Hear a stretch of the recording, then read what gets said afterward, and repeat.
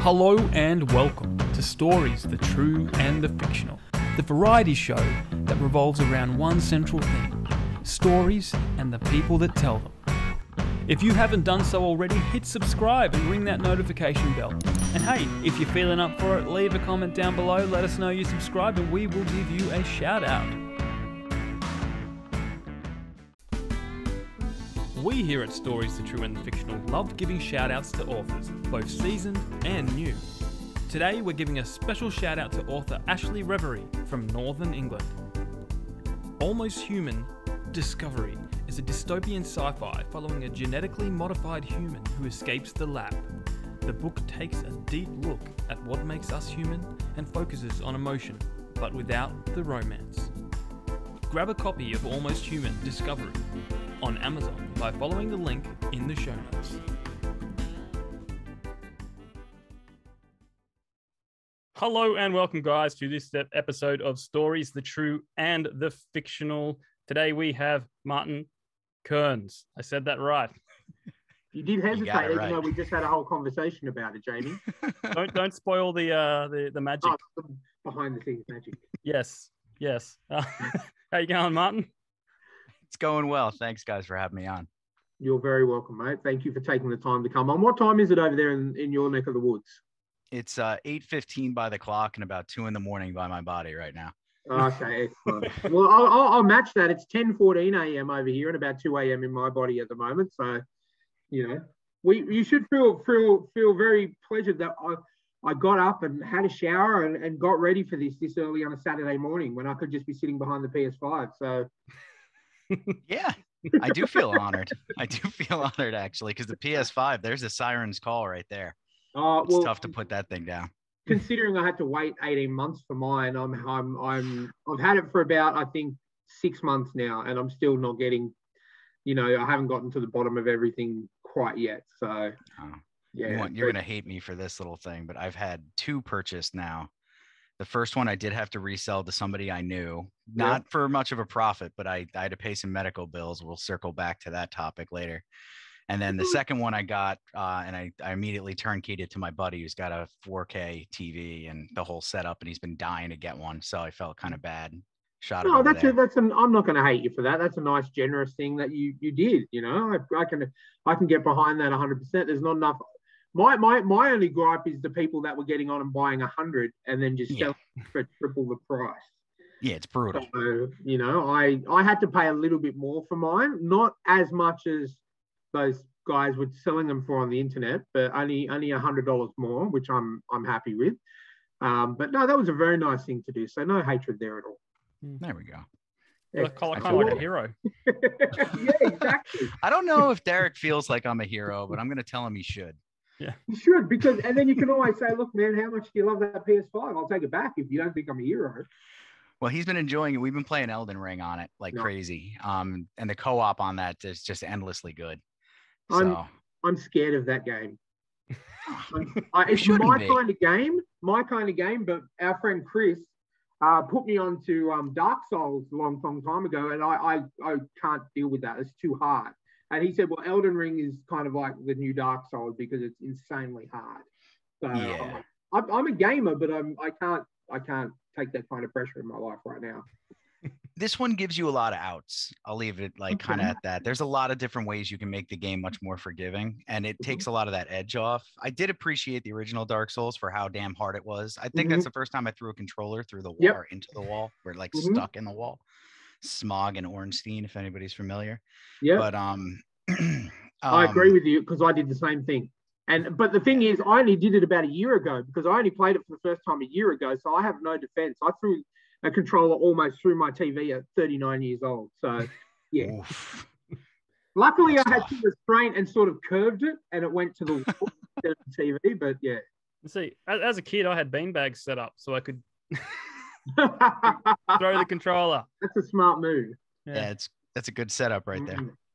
All right, well, let's crack into our icebreakers questions. We like to do this with all of our authors, so we give our viewers and listeners a chance to get to know the real you and what you will do in some crazy situations. So I'll take the first one.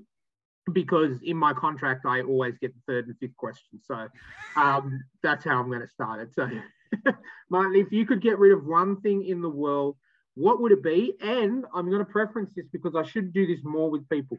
You don't have to do the answer that will make everyone go, oh, you can say whatever you want. If you don't like pickles, you can bugger them off. Just be honest and tell us what you want to get rid of. So I don't have to cure cancer? No, you can. No, look, all right. Look, that's going to get cured anyway, eventually. You can just be selfish. This is a question I like to say, be selfish. Yeah. All right. I think I'm going to divide the room a little bit on this one, but I don't care. I would abolish mayonnaise. I think I would get rid of mayo entirely. Cannot stand it. Cannot stand it. I don't like that they've Trojan horsed that crap into everything and call it aioli. Yep. And we're good. I remember driving 25 minutes back to a Wendy's once after ordering a burger, and I was like, what is this? Why would you put mayonnaise on a hamburger? Apparently it's big in Canada, which is fine for them. They're too polite in Canada to say anything. So, I don't like mayonnaise. I'm allergic to it. It'll kill me. Oh, that's okay. That's okay. Just enjoy it. But no, I've hated mayonnaise forever, and it's on everything. And I just, so I think I'm getting rid of mayo. And I hate the extra effort I have to go to when ordering a burger and saying, no mayo. The easiest way to not get it, and this is something that I've found over the years because I'm with you, I hate mayonnaise. I do. White creamy stuff should not be on a burger. Okay? There we go. So what I do is I just say if I'm ordering Uber Eats or if I'm in a restaurant or whatever, I just say I'm allergic to mayonnaise. And then that there cannot be a single particle of mayonnaise on the burger or on whatever I'm having. Because even they do it on toasted sandwiches now. And I just say I'm allergic to mayonnaise and then I never get mayonnaise. Because they're too afraid that I'm going to sue them. Exactly. That puts them liable, and then you've won. You've just made this is 3D chess, and you're the winner right now. Exactly. So there, feel free to use that, guys. It works every damn time. I'm gonna. I mean, I would settle for maybe even just banning aioli because that's where my problem comes in. I ordered. We went out to dinner for the first time in 3 years. Thank you, pandemic, and kids, and I remember ordering 2 things off the menu. It didn't even say it came with aioli, and the guy came over, dropped it, and I was just like, hey, I hate to be that guy, but what is that? He's like, oh, that's our kicking freaking aioli sauce. And I was like, yeah, that's mayonnaise. You're gonna have to go ahead and not have mayonnaise on this. Yeah. And he looked so crushed, and I was like, oh, I'm sorry. No, look, and there are there's a percentage of the population who absolutely love aioli and garlic aioli and pickle-naise and all that rubbish. And they're wrong. Yeah, and they're wrong. Thank you, Jamie. That was my answer. So, look, we're on board with that. We'll jump on your political campaign straight away for no mayonnaise. No division there, mate. None at all. All right, your question, Jamie? Tell us something that is on your bucket list. And also, sorry to interrupt you there, you don't have to say visiting Australia because a lot of people think they have to say visiting Australia to please us. We don't like it here. We don't like everything that here. So, just say you can say whatever you want. I really do want to visit Australia. I have a friend who moved to Melbourne. Gosh, I probably pronounced that wrong. No, you're better than most people. Okay, I'll take it. Gosh, he's been there 12 years now. Oh, well. It feels like forever. And he's still alive? He's still alive. He's shown me some pictures of the spiders, and I was like, enjoy that, bud. But he has 6 kids now too. He's living the dream down there. He loves it. He loves Australia too. He's just head over heels for it and his Australian wife. Melburnians, they're the Mexicans of Australia. We live in New South Wales, which is the best state in the world. And there's only one good thing that ever came out of Melbourne, and that's the Hume Highway north to New South Wales. So, I'm sure your friend's a lovely guy, and we wish him all the best. But I'm going to tell him to move. Yeah, tell him to move to New South Wales. Well, if the last 2 years didn't convince him to move, yeah, exactly. Because apparently, I think it was. Hold on. We need 1 year. Jamie's political statement. Jamie's political statement. I'm just saying, in the last year, 50,000 people migrated from Melbourne to Queensland. Oh, really? So, I've heard good things about Queensland. I saw a Netflix show too, where they had a house over there, and the place is beautiful. It's just that's where all the crocodiles are. Yeah. See, that's what I want to avoid. The more north you go, so you go Northern Queensland across to the Northern Territory. That's where the big boys are. That's where the big crocs are. It's where all the bad snakes are as well. Yeah. Yeah, the salties. My friend did a Knowles course, and he was in the bush for 6 months in a canoe out there with the crocodiles, and he saw some stuff. He met some Aborigines too. Or is it Aboriginals? Yeah, no, you're right. Spot on the right. Okay. Multiple terms. I think they are Aboriginal, but they are Aborigines as the people. So yeah. Okay. Thank you. So he met a few of them, and they brought him out to a big pool, and they pointed at a big old shadow sitting in the middle of it, and he was like, "It was a dinosaur." Yeah. That thing was enormous. Yep. No, if you're ever interested, there's a movie. It's not a documentary. It is a movie, and it's a little bit embellished. It's called Rogue. It's got that's about it's based on a true story of one of the largest crocodiles that has ever been found in the Northern Territory, and it's a big boy. It's prehistoric style, so very good if you're interested. Rogue documentary style, or is it like a B horror? No, it's like a B horror movie. It's got some of Australia's biggest cast, but that doesn't say much. But it's really good. Check it out. It's called Rogue. Okay. It's probably on Prime or something like that. And that's the spot. I enjoyed it because I love crocodiles. I'm a massive horror buff, so I love my horror. So it was really good. I like to watch a lot of horror stuff that comes out of Australia because it's not very much. Yeah. That was and good. it's very Australian.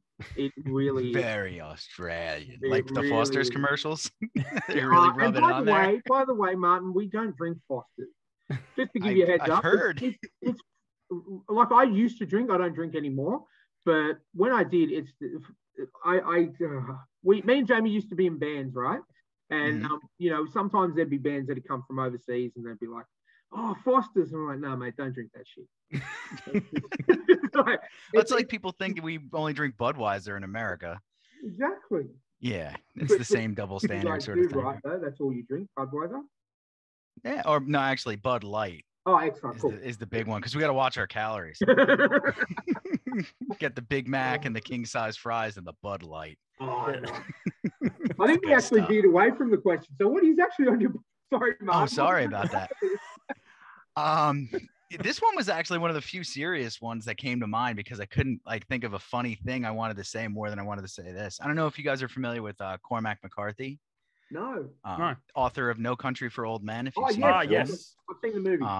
He's the author of my favorite book, which is Blood Meridian too. That novel. It's a bit of you're gonna see some stuff when you read that thing. But man, is it a gut punch of a book. And he's just he's probably the greatest living writer, I think. Okay. He doesn't use grammar or punctuation really in his sentences either. And I would just love to figure out how he pulled that off.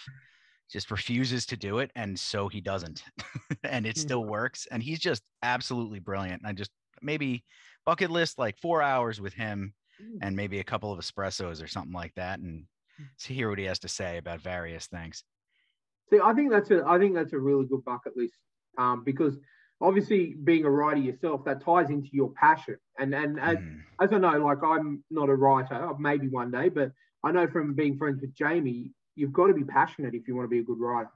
And, for you to sort of turn your bucket list into something, look, I want to spend 4 hours with this guy. I want to pick his brain. I want to find out all about his writing style. It's just, I think that's a perfect thing because essentially that's what your bucket list is supposed to be. It's supposed to do something that you want to do before you die that's going to further your life. And I think that's a really good answer.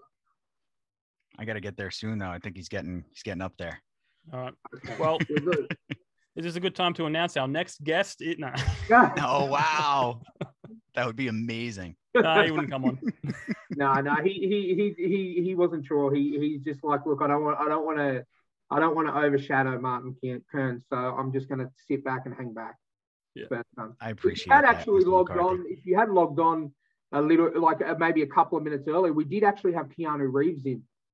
Oh, that would be pretty good too, to be honest. Yeah, no, he was taking over. I'll just see if I can get him out of the bedroom.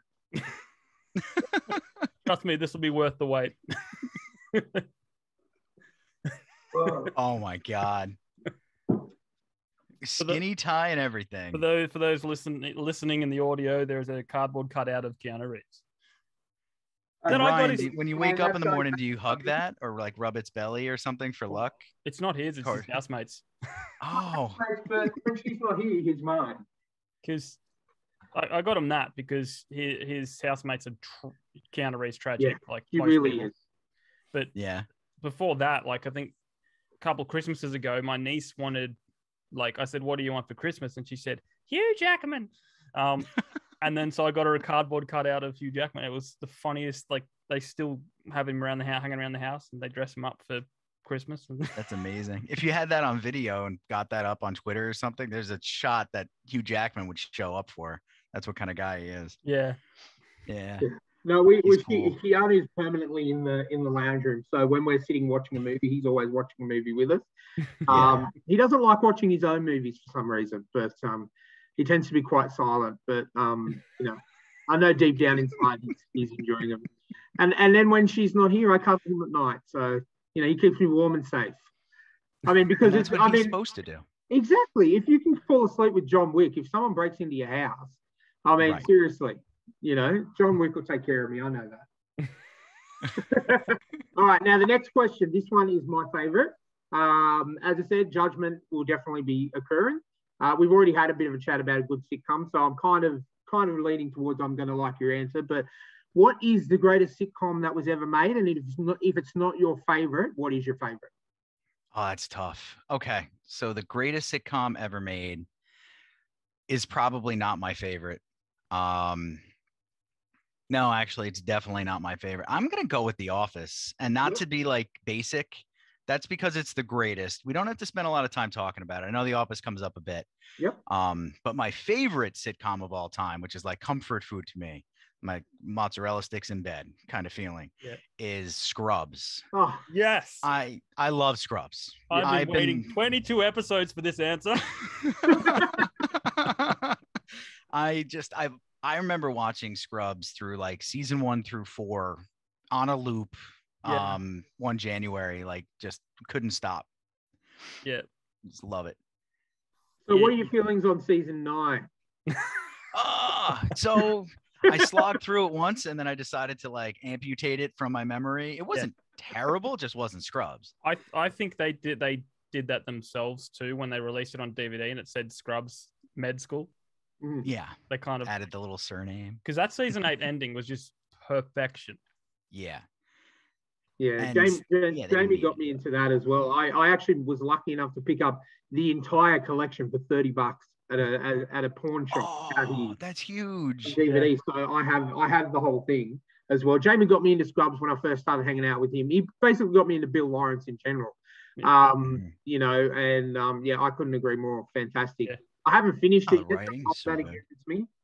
I work 2 jobs and I watch 14 hours of wrestling a week. So just don't hold it against me. But as I said, like I agree with you. It's one of those ones where we're in the middle of winter over here at the moment, and I can just sit on my recliner with the blanket and put Scrubs on and just laugh my ass off. Yeah. And I mean, they hit you a little bit every once in a while with that curveball where you're like, oh, existential crisis. Yep. No, Brendan Fraser, no. Yeah, don't go to the dark place. I'm sorry. I want to go see the Blanks, the a cappella group in the show. That's Janitor's band. They're a real band. Really? Singing group. Yeah. Oh, it's Ted's, right? Yeah, and he passed away a couple of years back. Oh no. Yeah. All right. Well, we have to cancel the show for tonight because I'm not emotionally stable enough to continue. Yeah. No, but I remember that the episode of Scrubs that has stuck with me is I think it was in season 1, and I apologize if I'm not remembering correctly, but it's the one where there's 3 patients and they're trying to say, like, what's his name? Dr. Cox. That's season 5. And that one, and it just he realizes he just can't save everyone, and that just gets and because he's such a great character, Dr. Cox, and to see him, I think that's one of the first times you actually see a human side to him, of him not being able to and showing that anger and that being upset with he just couldn't save them. Yeah. And Great show. I know Jamie's desperately trying to get in a word. Sorry, Jamie. This is his show. This is my show. It's actually the only show that I had to buy on DVD twice because I wore the discs out. What? Is that possible? You can do that? Yeah. Wow. Well, they stopped working, you know. Yeah. So yeah, that's crazy. Went down the shop to get the cleaners, and they go, "This is how you clean." I go, "No, it didn't work," because it was just cycling through. That's crazy. We still have we have the DVDs downstairs, but I'm a streaming goon now, so I just watch it when I can. Apparently, and I heard this from because I listened to Zach Braff's podcast. The soundtrack's different on streaming. Oh, really? Yeah. That's not good. Yeah, it's not good. That's not good because that was part of what made the show so great was their music choice. So there's certain songs that are missing because back when it started, it's like it's they could only get the rights for television and DVD, and streaming wasn't around, so they didn't have the rights to put it on streaming. So now we're stuck with these really bad. You can see they're trying to find a song that's similar, but it's not the same. No. These damn lawyers. Where's Ted? I mean, yeah. Where's Ted? Oh, he was my favorite. That episode where he's dreaming, and like Dr. Kelsey's like, "How would your life be any better if you had hair?" Yeah. They messed with him so much. I wonder if the actor got like an inferiority complex from playing that role. He got shit on so much in that. Just so much. No, apparently he was the most lovable guy on the show completely. Like everyone loved him. But the funny thing I heard was the Todd. Yeah. He was so committed to his role that like they said he practiced. He was always offset practicing line because he only ever had one or two lines. So he's just like saying it 100 times. He's like, very funny. I thought you were going to tell me he got like Me Too'd from slapping everybody's ass when the camera wasn't rolling or something like that. No, I think he's like Robert Downey Jr. in the sense that he got away with being. Yeah. Oh yeah. Gotcha. Because I just heard the other day that Jamie Foxx asked Robert Downey Jr. to play a small role in one of his movies as a Mexican. And to see if he can pull it off again. Like no, and Robert Downey's like, no. The time and then Jamie Foxx is like, dude, you got away with blackface. Yeah. You know? Well, he was talking to somebody about that moment. I think he was on Rogan for that interview where they were talking about him in blackface. And they were like both flabbergasted that nobody had a problem with it at all. Yeah. And even Robert Downey Jr. was like, yeah, I mean, I don't know. It just kind of worked out. Well, he's Iron Man, so yeah. All right. Is it my go? I'm just checking the contracts online at how many words you're actually allowed to say on these episodes. All right. And I think you've extended it, but look, I'll let it slide for this time, mate. All right. I'm just gonna say 3 words. Okay. Zombie apocalypse plan. Zombie apocalypse plan. This is a hard one because I mean you want to save your wife and kids. And like that's the goal, right? I read a short story once that's so gritty. It's like a mom at home with the kids and the apocalypse is starting and kind of getting into the suburbs. And you get little subtle hints here and there. And then like they're in the house and you know what's about to go down. And then the story ends. And you're like, oh, the kids are done. Cool. Awesome. Let's go to sleep, I guess. Those kind of short stories that just horrify you. Yeah. But we're gonna leave them out of this. They're gonna be at on an island somewhere during this scenario. So I'm gonna take the time to rally up all the people that I can't stand and get them together into a big gaggle, I think. And then I'm gonna leave them for a while. And I'm going to do that Walking Dead thing where you make a lot of noise and get a few 100,000 of them walking in a pack. And I'm going to lead them right to those people. And I think that's going to be our Hunger Games moment during the zombie apocalypse. And I'll sit up on top of a telephone tower or something like that and eat some popcorn and just see how it goes down. Wow. Nice. It's dark. I can totally get behind that. Completely get behind that. And when you were talking about the wife and the kids, I remember when we had Aussie filmmaker Matt Holmes on the podcast. His order of getting people to say were him, his dog, and then his wife. So, Wow. I'm pretty sure I know for a fact that his wife or girlfriend has actually listened to this, watched this episode because she did make comments on it on YouTube. So I wonder how he's doing at the moment. But apparently, because she said that she only listens to podcasts that go over an hour. So we were only just over an hour. So could have gone either way. Yeah. Real nail biter. Excellent. Look, I still stand by my plan of, we have what's like your Walmart over there, Martin. We have a store called Bunnings, and it's just literally a hardware store, but on a mass scale. I'll just go there. I mean, they've got chainsaws, they've got knives, they've got axes, hacksaws. And just have a little bit of fun. Yeah, there you go. That's like Zombieland style. You go in there, you set up the shopping cart, and you don't need a plan really. Just have a bit of fun. I mean, let's face it, I'm a big guy. I'm not going to make it that long. So I want to have a bit of fun while I'm there, I want to root for the underdog on this one, Ryan. It depends on what kind of zombies. If we've got like the Zombieland or the 28 Days Later zombies that run, I'm Jamie, get the beep beep out, I'm fucked. But if we've got the slow George Romero zombies, I might have a chance, because like I'll just steal a golf buggy or something. But there was a brilliance to that too, though, right? That slow creeping horde that was coming, and it's like not scary. It's not scary. Oh shit, it's scary. Yeah. That sort of thing. Yeah, you're looking in the distance. You're like, oh yeah, there's only 10. I could probably, and they're moving so slow. I could just sort of go in, and Walking Dead makes it seem so easy. And then from the 10 come another 10 and another 10 and another 10, and then it's like, okay, get in the golf buggy and go. It's almost like me with spiders. Like, I see a spider, not scared, but when it's in my car, that's when I'm. Yeah, that'll do it. When I don't know where it is it inside? Is it outside? Is it inside? Is it outside? And because sometimes they look into like your flesh. Oh man. Sometimes I had one of my friends, she actually rolled her car because a huntsman, which is one of the spiders we have out here, not poisonous or anything, just big and scary and hairy. Literally the most harmless spider. Yeah, literally the harmless. It fell onto her lap and she rolled her car. Yeah, see, that's my concern. And actually for my wife, she's terrified of spiders. We have big wolf spiders around here. They like to get in the car and stuff. But they're not like they're not as big as the huntsman. They only get to be about the size of a silver dollar. So not terribly large. Big. I've seen them. They jump. Yeah.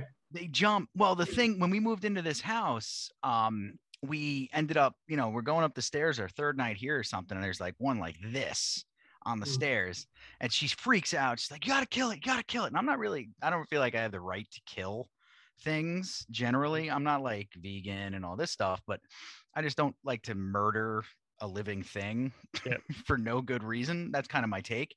So long story short, she made me kill it, and I grabbed my sandal. I was like, all right, here we go. You ready? You ready? She's upstairs already. She managed to bypass it and see it after she walked by. So I swing. The thing does like a matrix leap, goes this way and off down to the side, like falls down to the first floor. So I go downstairs, and all she hears from upstairs is like, son of a bitch. It's over and over again. She's like, Martin, are you there? And I got quiet for a second, freaked her out a little bit. But that thing took at least 5 solid whacks just like that. And he was still kind of twitching. I was just like, all right, well, I don't want to piss off the rest of them. So this is going to be the last spider I murder. Well, she's heard you hit it once with the sandal, and then all she's heard is round 1, fight. The Dalsy music starts playing. You'll go. No, I have massive arachnophobia, so even talking about spiders sort of gives me the chills. But right, I got no problem. I just catch them. I bit of glass or Tupperware, slide a bit of cardboard under it, take it outside. 95% of the time, I throw it out, and the kookaburra will come and eat it. So, there you go. I didn't kill it. Circle of life. Yeah, there you go.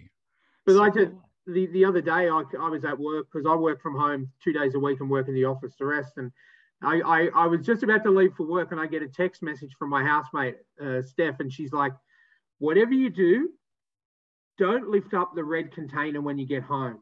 Oh, no. I'm going for a nap. So I've How do you seen nap that. with it there?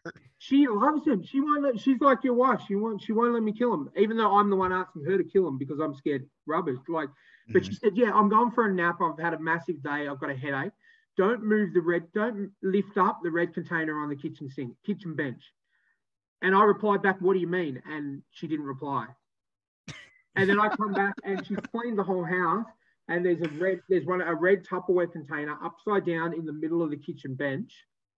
And I'm like, right. And the container's probably about this big. So it's like a bucket. Okay. Right. So this is for Jamie as well. I haven't told him this story yet. But so I go in and I walk past. I'm like, yeah, she's just messing with me or something. The bucket moves. Are you serious? The bucket moves, and then I scream like a girl. She comes bouncing out of her bedroom because she has a bedroom down next to the kitchen. It's a converted garage, so it's huge. She comes out running out of the bedroom, says, no, lifts up the bucket, and there's our rabbit. Oh. My best mate, Benji, we got a new rabbit because we foster rabbits, and we ended up adopting this one. His name Benji. He's my best mate. He follows me around the house like a bad smell, and I love him to bits. And she planned this whole prank knowing how much I hate spiders. Uh-huh. Jamie that's knows brilliant. this, so she's like, yeah, that's coming from her evil genius mind. But yeah, so that's how much I hate spiders. And I thought there's a big one under this freaking Tupperware container. I was about ready to run out of the house. But, yeah, sorry to distract, but I thought no, that was awesome. That's the only time you'll ever hear me talking about spiders ever. Yeah, so, we can bury the topic now, I guess. Please. Just for you.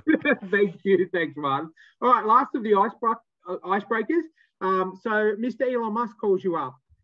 He's gone, look, Martin, I've heard, I love your work. I've invented this electric time machine. I want you to test drive it. And I'll add something in here because our other guests always say, you can go anywhere you want, forward, backwards. And here's a little watch. You push this button and you come back to the exact moment that you left. What do? Where do you go? This one's so hard because there's so many cool things you can do if you can go to the future. I was going to go meet my future son, see if he turned out to be a scumbag or something, mess with him, come back. And then I was like, well, I mean, like, what year do you go to at that point? Do I get him at like 88 and just mess with him there and, whatever. So I decided to be a prankster again, I guess. And it's going to take a little talent because I think he's in Graceland, but I'm going to need Elvis Presley's remains for this one. Okay. I'm going to go get those. I don't know how. Some people might have to go to prison for it, but I'm going to get those. And then, and I'm going to take those with me back to right after they closed up the tomb for King Tut. Okay. And I'm going to swap them out.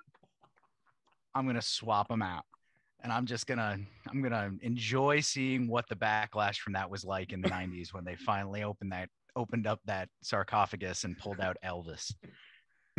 Wow, I want to see that Nicolas Cage National Treasure movie for sure. In his costume? Is he going to be in his costume? Yeah, 100%. Oh. I'm going to put like real mutton chops back on him too. Maybe I can choose somebody else's DNA for that. Hugh Jackman. So they can really screw up Hugh Jackman. There you go. Just see like the scientific community has been flipped on its head. Just see what goes on. Here's me wanting to go back and just make some money, but I like that. Yeah. Those are good. I mean, money's fine, but destroying people's perception of reality is kind of better. But then I guess you can always place a bet and say, oh, when they open this tomb, I bet this is going to be inside. Yeah. Do the bookie thing. But what I want to see is the Ocean's 11 style movie that you're going to need with the team to get Elvis's remains. Yeah. To begin with. That's going to be the hard part. We're gonna have to get a patsy. We're gonna have to get at least 2 strong backs to do some fast digging. It's not gonna be easy. Well, okay, so your next book coming out is called Elvis versus Tut. It's gonna be Elvis Hotep. Yeah, it's gonna be a Lansdale original. Nice. Oh man, I think that's. I don't know, Jamie. I think that's the best answer. Yeah. Really? I thought you guys were gonna think it was lame. The best one before this was Michael Tanner's, where he said he was going to go back in time kill Elon Musk's dad and take over the diamond mine so that he would be Elon Musk. But that one tops that. I like that. I love me. I like Tanner's too because he started a paradox. Without Elon Musk, do we have the time machine? And then can I come back? I enjoyed that answer. Yeah, he's a cool guy. I think he's just. I think Martin's just surpassed that. Yeah. I think this one is now my favorite. So well done. And it's also the longest running icebreaker. Are you sure? Gillian Clare's was pretty long, but well, at this point, I'll let you know when I've edited. Okay. All right. Well, we've gotten through the icebreakers. Thank you for diverting with us, Martin. I appreciate it. It was fun. Nah, we don't have to spend too much time on the stupid book anyway. Let's do more icebreakers. No. You learn from us. We don't have a set time for our podcast. I don't care if they go 45 minutes or go for 2.5 hours. It doesn't matter. It's all about the chat. And so why don't you jump in? Tell us a bit about yourself. Tell us how you got into writing, where you're based, and then we'll start hitting the nitty-gritty of your books. All right. Based in New York, born in Valhalla, New York, which when you hear the series name, you'll kind of be like, ooh. I noticed. And in a hospital that no longer exists. But that town was named by a guy who came over here. I don't know if he was German. I think he might have been German. And he loved the song Flight of the Valkyrie. And if you look it up, or if you're aware, anybody who's listening, if you pull it up on Spotify, you're going to hear 3 seconds go, oh, because you've heard it 1,000 times in movies. Been in New York ever since. I have a lot of family out in Houston as well that I bop over to see, which will come up later when we talk more about the book as well. I currently I'm a special ed and English teacher at a regional alternative high school. So it's for students who have pretty high needs and they really need a smaller setting. And I just love it's exhausting, but I love my job because there's no such thing as a boring day at all. So have a lot of fun with that. I come home, I have 2 little boys and a beautiful, wonderful wife who loves them and likes me.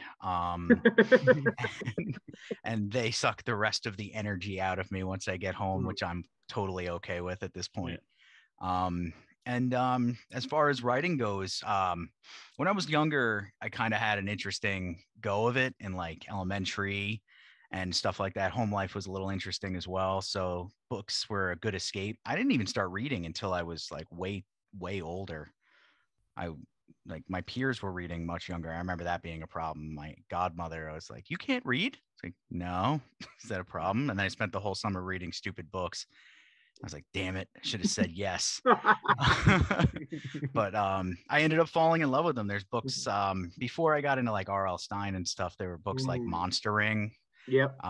Have you know that one? Yeah, I do. They're so obscure, some of them, but I get so excited when somebody knows that one. It's just the best thing for a little kid to read. As a kid goes to like that sort of forbidden antique shop and picks out the ring. Yeah. And the guy's like, don't turn it during the full moon. That sort of thing.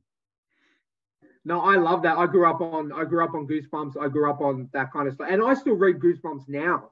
It's just there's something about R.L. Stein. It's nostalgic, but there's okay, here we go. Let's have a look.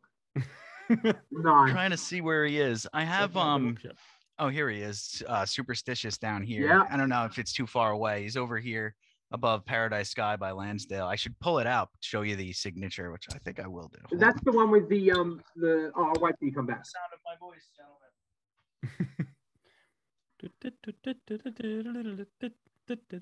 I know the book he's talking about, Jamie. So this one kind of comes with a bit of a interesting story. Yes, please. And not to cut you off. Yep. But my wife was going to Comic-Con one year and I couldn't go. And R.L. Stein was going to be there at a booth. I said, oh, can you do me a favor? I've had this book of his, Superstitious, that nobody's read except for apparently me and Ryan. And it's an adult book and it's pretty gritty and pretty graphic too. And I read it at like 12 and, I like fell in love with it. Yeah. There's a lot of like ritual sex and stuff in this book. And, it's not the traditional R.L. Stein book. No, definitely not.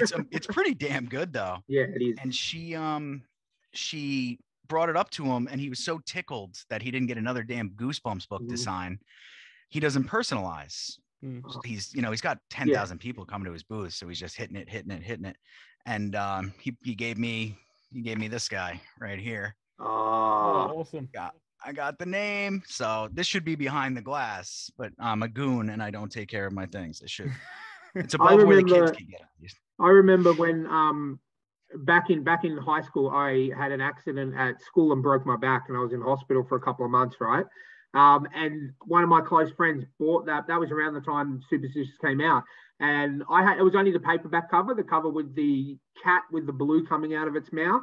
And he bought that for me in hospital. And once I got past the pain, I think I read it 3 times while I was in hospital. It's absolutely fantastic book. It's very not his style, seeing as I'd only read Goosebumps before. I was a little bit older. I was 15 when it happened, so I was a little bit older than you. So I was right in the middle of puberty, and I'm like, yeah, okay, cool. I can do Get after it. Yeah, I'm so glad that there's someone else out there who's actually read it, because every time I mention R.L. Stine, it's all Fear Street or Goosebumps. So yeah. That's awesome. I mean, that one pulled me in and wouldn't let go. And then there's another one. It's not by R.L. Stine. I feel like a jerk. I don't remember the author's name, but it's called Funhouse. Okay. And it's your like, basically the framework is just your creature feature sort of teens are going to die book. But he ties in like this stepbrother aspect of what the monster and stuff. It's so good. I'm gonna have to search that one out for sure. Yeah, it's either the Funhouse or Funhouse. And I just got pulled into those, and then I got really wrapped up in early Kuntz. And I was in like the 5th grade when I was reading Kuntz, and my cousin's 4 or 5 years older, and he was getting them because his dad traveled a lot and would pick up Dean Koontz books at an airport. He wouldn't read them; he'd just give them to his son. If he knew what was in them, he probably wouldn't have given them to his son. And then they turnkeyd that to me. And there's like Lightning was one of the early ones, which is about a Nazi who goes back in time. Spoiler alert, everybody. And it's sort of like that Lake House. What is that movie with the lake house where they're putting the letters in and time traveling? It's called The Lake House. The Lake House, right on the nose, huh? I know that because that's a Keanu movie. That's a Keanu movie. Yeah, it is a Keanu, and that's why I'm not going to say anything disparaging about it. But it's that, just out of respect for the Reeves. Yeah. But it's that, but awesome. Is the best way to put it. Like, it's really good time traveler book if you haven't read Lightning. And then Midnight, if anybody's never read Kuntz, Midnight is one of the best creature books you can probably pick up from the late 80s, early 90s. Okay. And then on and on. You've got Winter Moon, which is another one. That's like one of the early ones with other dimensional stuff. Yep. Before King was doing it all the time. I mean, early Kuntz, he gets a lot of flack from current weird fiction and horror writers. I guess he's born again and he's not nice on Twitter or something. Yeah. I've never seen it. But his early stuff just like ripped me out of whatever I was doing, and I would just stay in bed for 9 hours and tear through his books. Yeah, I was more of a Stephen King guy, but I did definitely jump into Kuntz. But just a quick question on the Funhouse: would the writer have been Owen West? It may have been. I have to look at the cover. Because if it is Owen West, I found the book. Did it come out in around about the late 80s? Yeah, that would probably be it. Would it shock you to let you know that Owen West is a pseudonym of Dean Koontz? Oh my God. Yep, there's Dean Koontz Funhouse. So there you go. But he published it under his pseudonym Owen West. I just caught up because I'm looking for it because I want to read it this afternoon. And I was checking to see if it's on Amazon. And I found the Wikipedia, and it's actually Dean Koontz under a pseudonym of Owen West. So there you go. You sneaky bastard. Yeah. So he the one of them without the pseudonym Dean Koontz has 4 stars, and the one that says Owen West pseudonym Dean Koontz has 2 stars. You angry Amazon reviewers. Oh, I tell you what. Oh, well, there you go. But yeah, because I absolutely, I love my horror books, and there's not enough out there. So anytime I speak to someone who's got references or who's got a book of their own, I will jump straight on that. Those are good. Those are good books. And you don't have to like get into kind of what I do as a writer, but like the extra layered story stuff. No, you're just getting the action thriller with those. And I sort of dig that escape. So if we had to talk about some of your favorite authors, obviously you've already touched on Dean Koontz. You've touched on that other gentleman whose name I forgot, who wrote No Country for Old Men. I don't have the best memory. I do apologize. But yeah, so what are some of your other favorite authors? I can see some Stephen King on the back shelf there a little bit. For some reason, his publishers think it's a good idea to make his name really big on his books, I guess, for some strange reason. By the way, Jamie, I've got my Final Fantasy up here just for you. Nice. Just for you, by the way. I'm looking forward to 16 coming out too. The trailer dropped yesterday. Yeah, I've only watched it about 17 times, so I haven't seen it yet. I'm going to watch it right after this. I can't wait. Can't wait. But over here is where the guys that I'm like reading right now are. Actually, I got King over here too. He's leeching into everything. I gotta put some of those away. But Paul Tremblay, who's actually he's not a King disciple, but King works with him a little bit. Okay. He's actually a math teacher. He's a brilliant writer. Survivor Song came out right at the beginning of the pandemic, and it has to do with it's a zombie-esque book. Oh, wow. Which focused kind of in the Northeast. And I was in the middle of penning Beneath the Veil when I read that. And he's just a good writer. And he's got some gritty stuff, some hard to read stuff sometimes. Laird Barron is probably my favorite horror writer right now. And you know what's great about Barron is that his best work, I actually can't even say that. Some of his best work are his short stories. So you can grab his collections and just cruise through one a night and you might only want to read one a night because they're that good. And you kind of want to reflect on them a little bit. But he's there's so much folklore and stuff in the background of his writing. It feels alive. Feels like you're stuck in the woods with whatever's going on and freaks you the hell out. He's probably the only writer I've ever read that legitimately scares the shit out of me sometimes. Oh, wow. Okay. Yeah. His buddy, they both live in New York. I've never met them. They're too good for me anyway. But John Langan, also The Fisherman's right over here. Yep. He's more of a literary writer. The Fisherman's one of the best books that you can just grab and have at it to go. I'll throw all these in a message to you guys. Yeah, because I'm literally as you're typing, I'm going, okay, write that down. Yeah. The Fisherman by Langan is brilliant. It's unbelievable. He had a collection too. He created his own mythos. Barron created his own mythos, and Barron's done crime noir novels recently, which I thought was an interesting choice at first. Then I was 30 pages into the first one and I was like, no, whatever he writes is fucking great. Like you do no wrong. But they're called the Coleridge novels, and Blood Standard is the first one. He should be paying me for this. Worse Angels is the most recent one, and they're just really good. But if you're going to start one of his short story collections, I recommend The Beautiful Thing That Awaits Us All. The Beautiful Thing That Awaits Us All. Excellent. Yep. And it's got the Ouroboros on the cover. Okay. Yep. Nice. I've always been obsessed with that symbol, so maybe that's why. And then another really good one, if you want to read something that might take you out of your comfort zone, literally anything by Keelan Patrick Burke. But if you want to start with We Live Inside Your Eyes, the title might give away that it's not a huggy kind of novel. Is just fantastic, and his short story collections that are Halloween themed, every one of them is good. Excellent. So these are all guys that I write fantasy, urban fantasy, contemporary fantasy, whatever you want to call it, these days. And it's dark. I inject horror in it because I am a horror fan, but I love that. I love the fantasy epic a la Neil Gaiman. Yeah. Neil Gaiman. Fantastic. Yeah. Okay. Yeah, he's unbelievable. So I wanted to kind of just do the absolute wrong thing. And I think Jamie's going to know what I mean by this, and just try to do everything with my very first novel. Cause why wouldn't that work? And I did, I married the two concepts together, and I actually think I did balance it. Okay. And the reviews kind of, if it hit right, people loved it. And if people found it there was too dense, cause it is a dense book, there's a lot going on. Or if people were fantasy fans or horror fans, sometimes I lose a little bit in translation there, but for the most part, these guys right now they're such good writers. And I can't make it a boys club thing. Gemma Files is unbelievable. And she's a film lover too. So one of her novels, Experimental Film, ties in an old folk tale, Lady Midday. And also really ties into this great concept of an awareness for autism. And none of it's forced. It's all just a really good story. So, and that's it's very hard to do because I read a lot. So reading is one of my, aside from gaming, is my most favorite thing to do in the whole wide world. And one thing I don't like is putting a character of a certain, sexual orientation, race, or whatever, and just forcing it in where it doesn't belong. Like, I'm all for, I don't care what race, what sexual orientation, what ethnicity you are. Just tell me a good story.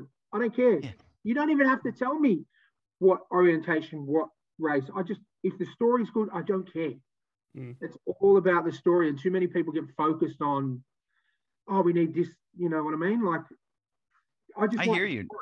No, I mean, and that's because you're a purist. So if it's something that's forced and there's an agenda first, it's not going to be that good. Now, you and I are both screwed because Twitter is going to hear this at some point and we're fucked.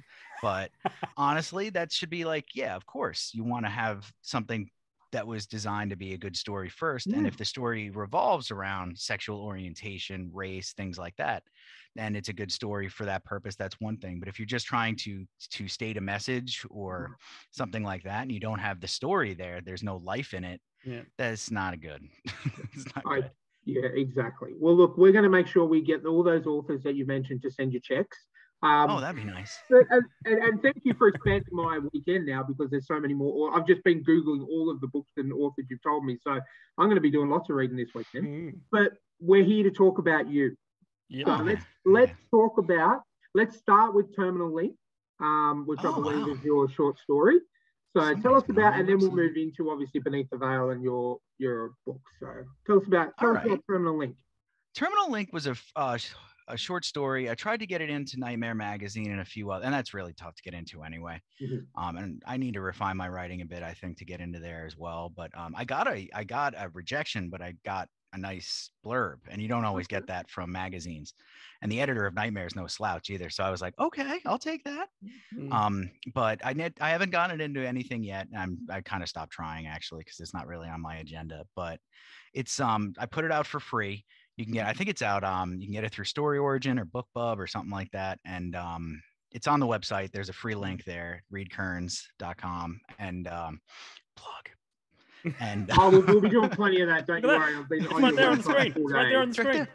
There it is, right there. So, I work with a guy at our school who's amazing. His name's Randy, and I was watching him one day. He does this thing when kids are acting a fool. He stands at the top. We have these balconies on alternative high school, really weird setting. We teach out of ranch-style houses, raised ranches. Oh, nice. And there's like stairs that go up to a second floor, and there's a balcony there. And Randy will just sit there at the top and kind of stare at him.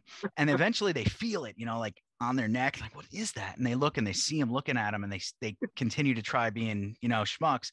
And he just keeps looking until they stop, and it works 100% of the time.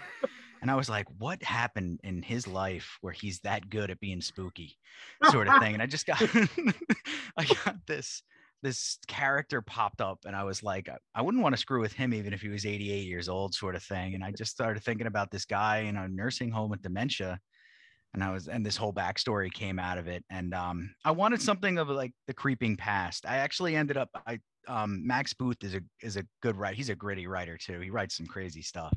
Okay. And he had a collection he was doing, and he said, I need you to send me something that has technology, something about technology and horror. And I wanted to wrap up the cell phone into it a bit. Yeah. So that's in there. And it's a short read. It's 5,000 words.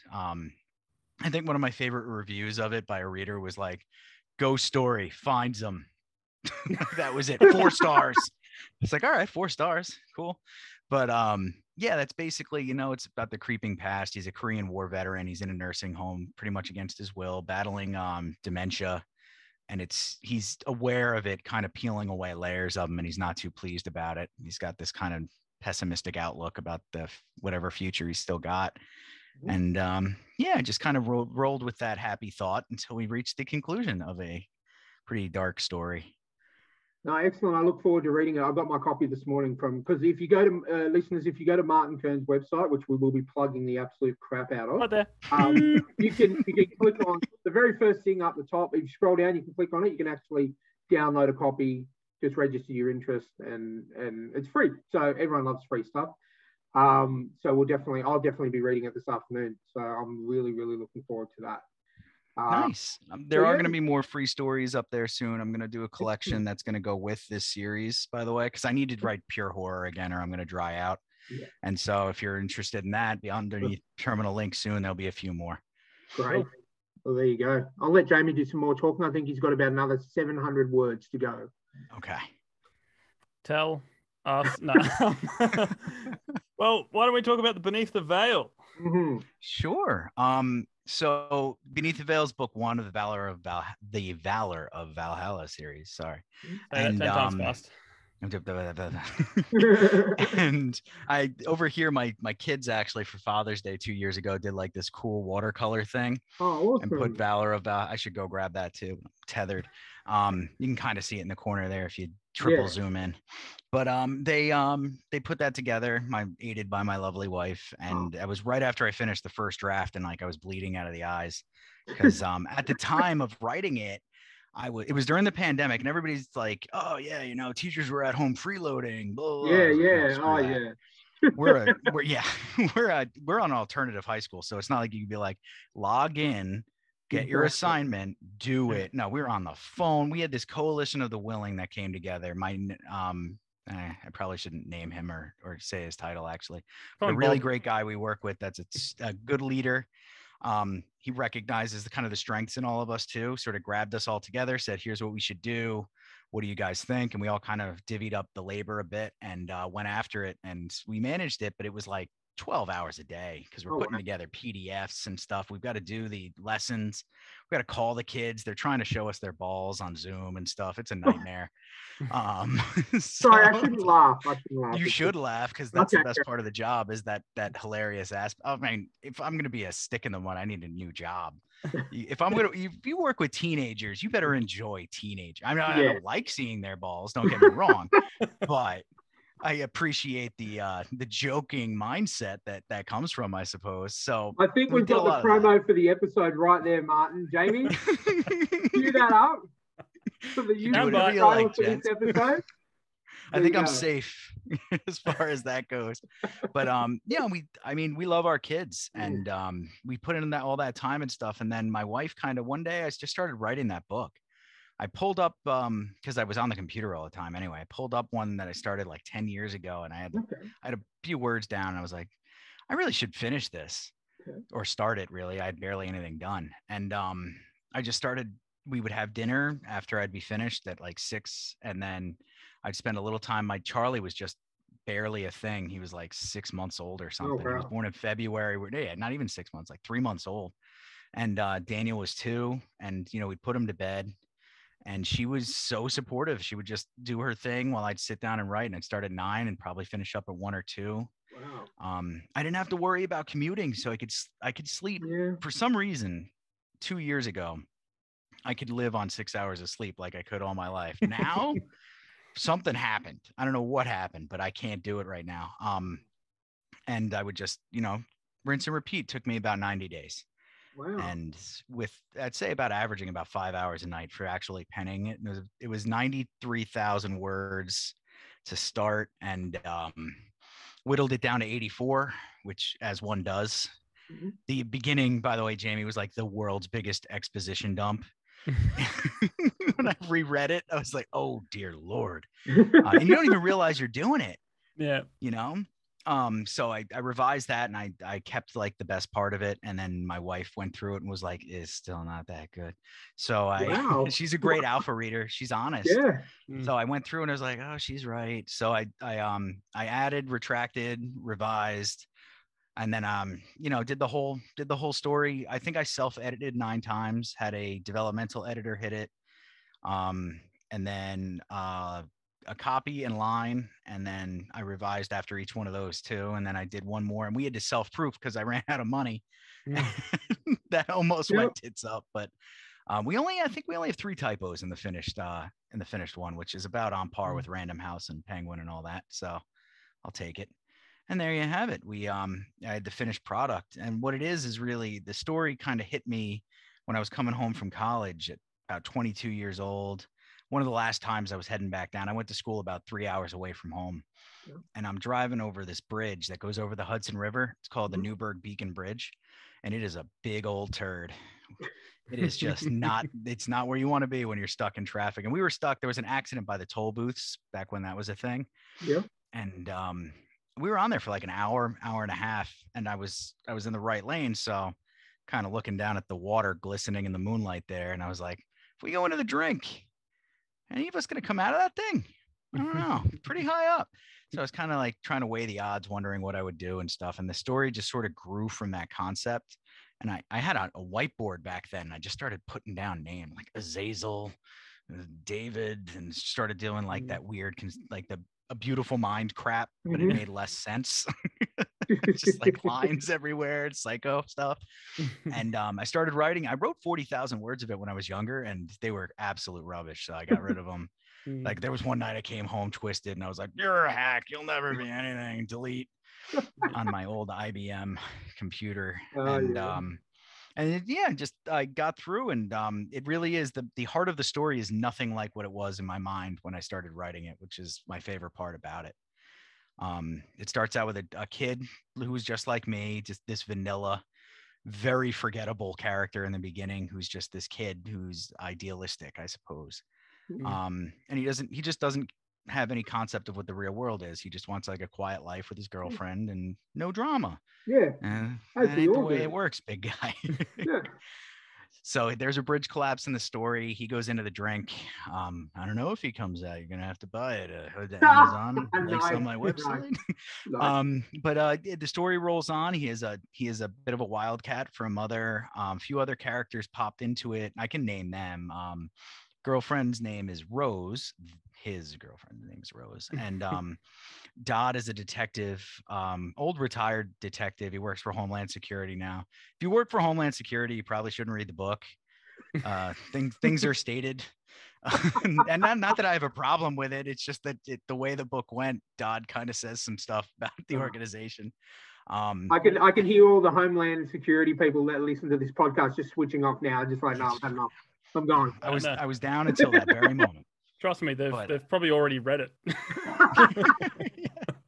They're I've seen the 1 and 2 star on Amazon, and I'm like, oh, damn it, I should have kept my mouth shut. But I've always been a huge fan of Joseph Campbell. If you guys are familiar with him, he's this mega mind about mythology and this collective consciousness concept.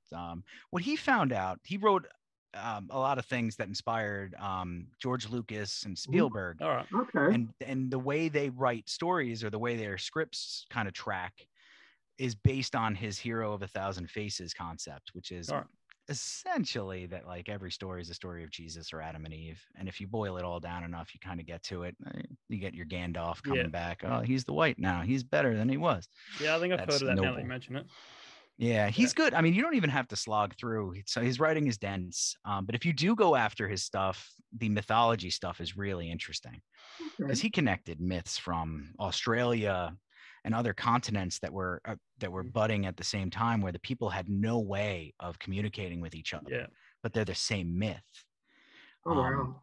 So he's wondering how the human psyche conjures that similar concept, and if there is a connection between all people and all sorts of stuff. He kind of blows up your mind.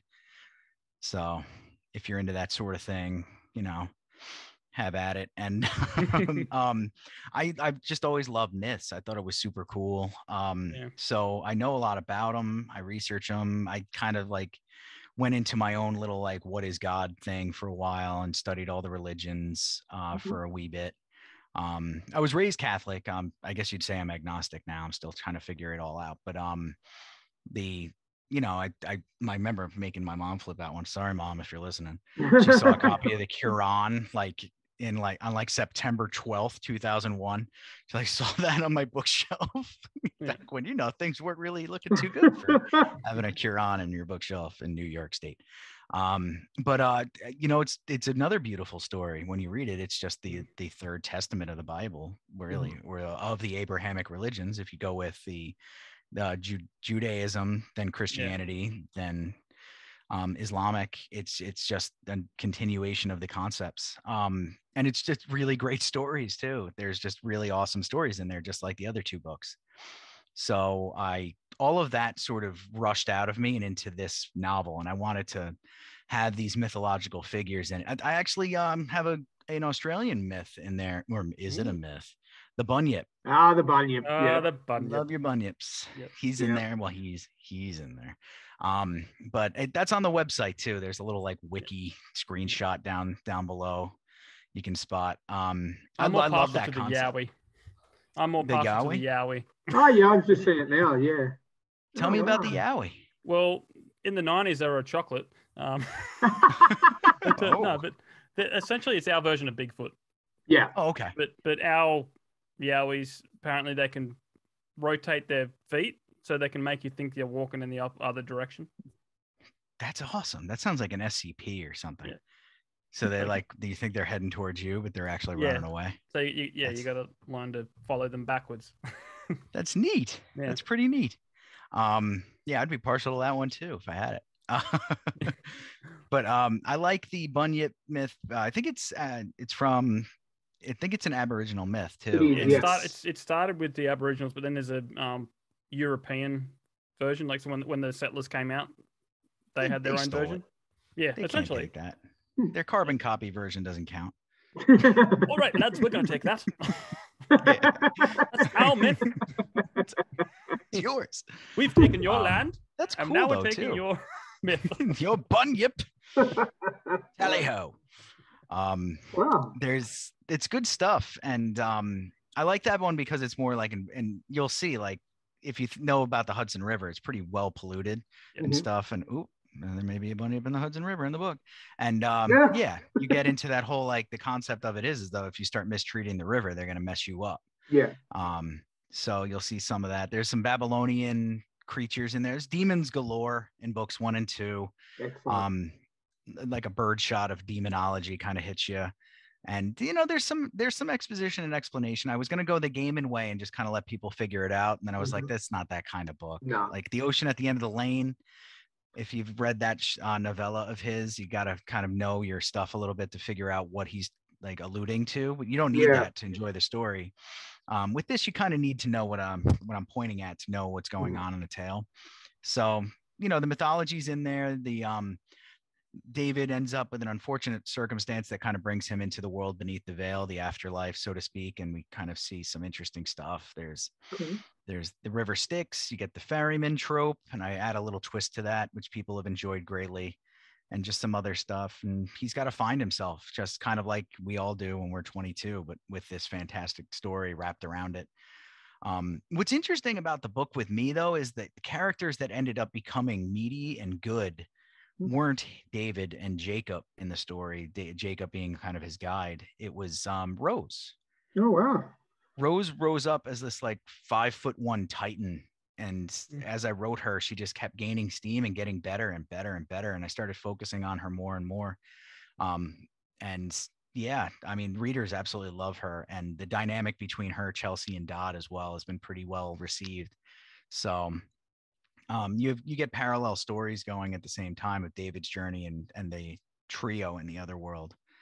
And you'll have your 3 or 4 scenes of some gritty horror, not too gory. I tried to scale back a bit and make sure it was just sort of spooky. And yeah, that's book 1. And it doesn't end on a cliffhanger so much as it ends on a punch in the face. Okay. And readers have reacted to that. I mean, there's some people who've reviewed it who had were requested reviewers as well, who've been like, they didn't know it was a trilogy. At the time it was a trilogy. It might be a 2-book series now. As I'm getting through the middle of the 2nd book, I'm wondering if I don't want to extend it to a trilogy. But she didn't, she's like, why would I end the book like I did if there wasn't a sequel? There's there's an epilogue. There's a scene directly afterward that leads into the 2nd book that's like, yeah, it was really confusing. But not to be mean, sorry, lady. But yeah, it's, I'm being highly confusing because I'm trying to be somewhat cryptic with it, but it's rife with folklore. If you're into mythology and folklore, you like a fast-paced thriller with some horror in it and everything, definitely pick it up and leave a 5-star review. Excellent. No, I've already got it. I've already because it's on Kindle Unlimited too. So I was able to jump on and grab it straight away. So I will be reading that this afternoon. So I'll let you know what I think. Because that's what it sounds like my cup of tea. That's what we do here on Stories the True and the Fictional. We sell books to Ryan. Yeah, pretty much. Good. Expand my library. So nice. That's really the only reason I'm doing this, not to promote authors or anything. It's just because I've got nothing to read. So I just, not How many times have you read Jamie's books? I've read his latest one I've read 3 times. But I'm not a good review person because I just tell him there's nothing wrong with it. I believe that there's nothing wrong with it. And because he put me in the first book in a little bit, if I read it more, I'll be expanded. The Ryan expanded universe will happen in more books. So that's what I'm aiming for. You're going to be a recurring character? Yeah. Look, I don't want to toot my own horn or anything, but if you want to make me the Stan Lee of the Jamie Bryden universe, I'm happy to be that person. Well, nice. It is a zombie book. So Ryan, you better behave yourself because. I reckon. I always say I'd be a better zombie than I would be a survivor because then I don't have to worry about running away from zombies and stuff. Jamie, I don't even think you plug yourself on your Peapod. There's a Peapod page with all your links and stuff. I'm avidly trying to find your book, and I haven't yet. I mean, granted, I dedicated about 10 minutes to the search in my incredibly chaotic life, but I think usually in 10 minutes I can get it done. Yeah, I put it in the show notes most of the time, but half the time I just forget because the first book I wrote's got picked up by a publisher, so that's getting redone. So I'm kind of like, they're going to take care of it all. Congratulations. Thanks, man. That's amazing. It was a shock because it was a month and a half after I released it myself, and they contacted me, and I was just like, okay, sure. Wow, that's awesome. That did not happen to me. No, that is good. Luck of the draw, because I don't want to say it was the character of Ryan in your book that got picked up by a publisher, but I'm just like it's just coincidental. That was the other book, Ryan. Oh, okay. You're not an emu, mate. Spiritually, I am. Yeah, it's cool though. Yeah, that's a big thing. I'm very, very proud of him. He's worked his ass off on this book, and as you authors do, you put your heart and soul and everything into it, and it's an amazing thing to happen. I still don't feel like it was very fair because it was the first thing I ever did. Well, that's even more fair because there was a lot of people who kept saying, you shouldn't try to go in so hard with your first published book, but I was like, I think this has chops. Like I've read a lot of books and I hate myself, so I'm being a pretty good being a pretty unbiased judge with the self-reflection. I really hate myself, you know what I mean? And but I'm recognizing this could be shit, and after I really got it revised and stuff, I was like, no, I'm really going to put this out there. Yeah. And I mean, I've received some good feedback, so I don't think you should feel that way. No, you've got to have that confidence in yourself, otherwise it's not going to work. I've sold probably 100 books or so. I've hardly done any marketing, but no reviews. That's the hardest part, though. You got to lie, cheat, and steal to get those reviews, and they have to be honest reviews. Like I'm not trying to buy 10,000 fake reviews, but I've got 37, and that reflects probably 20 hours of labor. Yeah. Getting up to the first 20 of those. 17 of those are probably unsolicited. It sucks. Yeah. And it's that catch-22 snake eating the tail thing. Yeah. You can't sell if you don't have reviews, but you can't get reviews if you don't sell. And now I'm like, the publisher will take care of it. Yeah. Well, they've got a marketing team that knows their stuff. Yeah. And the key with indies too, though, is if you're writing a series, the best way to get people to buy your first book is to publish your second book and your third book and your fourth book. Well, and once you start gaining steam, it snowballs. Yeah. Well, that's why I pumped out the one that Ryan's in for 5 seconds. I just, I wanted to get more out there. So I just turned an old screenplay into a novella, and I was just like, stuck it out there. Nice. I didn't know you wrote screenplays too. Fantastic. I did once upon a time. Cool. And then they didn't go anywhere because it's impossible. It's harder to get into filmmaking than, getting published essentially. Yeah. So I had a good idea and I just turned it into a book. It was like good stuff. And it worked out. So I'm happy. So now if I put Ryan in one of my future books, who's going to sue me? You or Ryan? Who owns the rights to Ryan? You? I identify as Ryan, so I'm going to take the... No. No, it was just I tell you what, I didn't know about it, and it was just a little, like Jamie said, like a little 10-second thing. But when I read the book, I'm like, oh, I got a little, like, it was just a nice little feeling. Like I over exaggerate massively, and I wouldn't care if I'm not in another one at all. But it was just a nice little thing. No, because at least half the characters were named after real people. So yeah. And those that are inspired by real people, I tend to change the names for and stuff. At some point, I'm gonna write a book about a high schooler, because it's like you write what you know.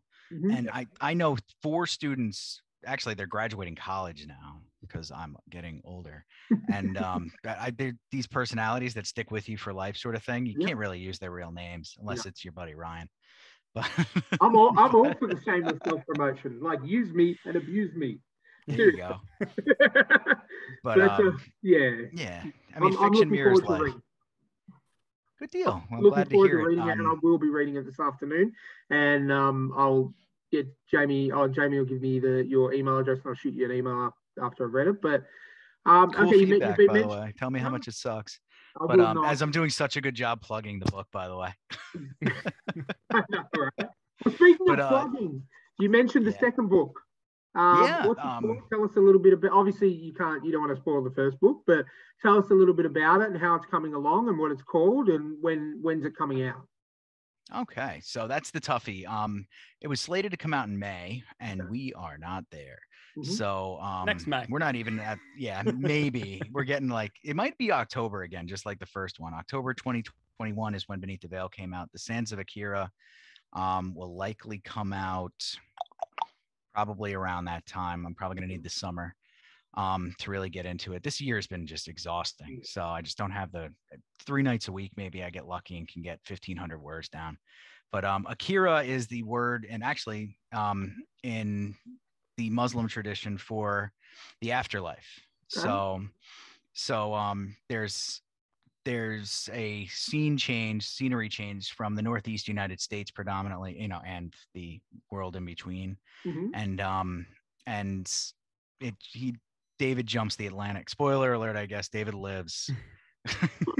I don't think there's any point in time where you're worried about that. Is that because he's the protagonist? He's got that plot armor, but but there's not as much tropey stuff. Some of the things that people didn't like about how the first one ends get resolved. A lot of unanswered questions also unsurprisingly get flushed out in the second book. I've had some people give me some cool feedback where I'm like, you understand there's at least like 110,000 more words coming on this story, right? So like I'm going to touch upon those things again. Exactly. I can't like wrap it all up in a bow after the first book and start fresh. So that's when that's going to come out, hopefully. And really it's a continuation of the journey. But what happens with David is something, I mean, this is stories, the real, right?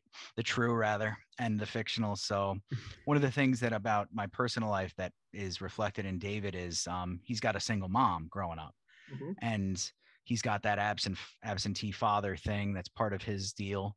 And part of his call to adventure too. And I had the same thing. I didn't meet my father after I was like 2.5 until I was 26. And I used to work on the railroad. It's a whole thing.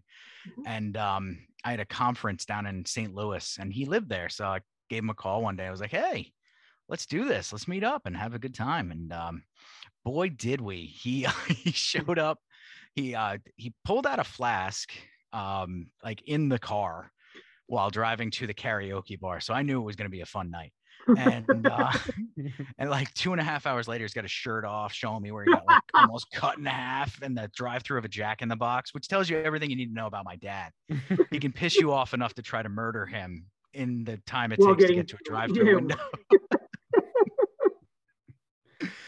He's a great guy. He's calmed down a lot in his older years, and we've reconnected. I've reconnected with that whole side of my family, which is wonderful. And that's going to be kind of what you're looking into when you get into book 2 is that whole aspect of David and his father sort of thing, like what's going on there. And it's not even really too spoilery, but you find out David's shtick essentially and why he's so interesting to some of these mythological figures like Lilith, speaking of Judeo-Christian myth, and Asmodeus and some other characters is because he shares blood with Azazel, who's sort of the big baddie. Iblis and Azazel are the big baddies in the Muslim tradition.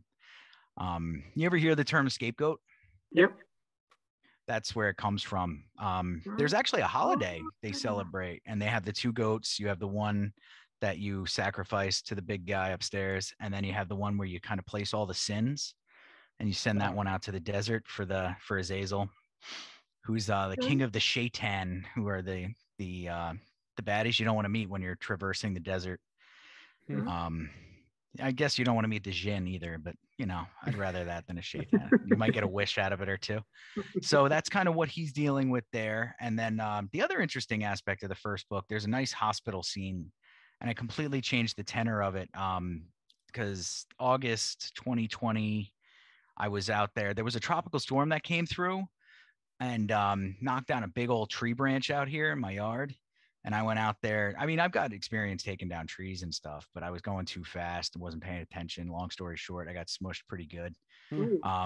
Yeah, my wife ended up getting it up the 1/4 inch it needed with her Hercules strength.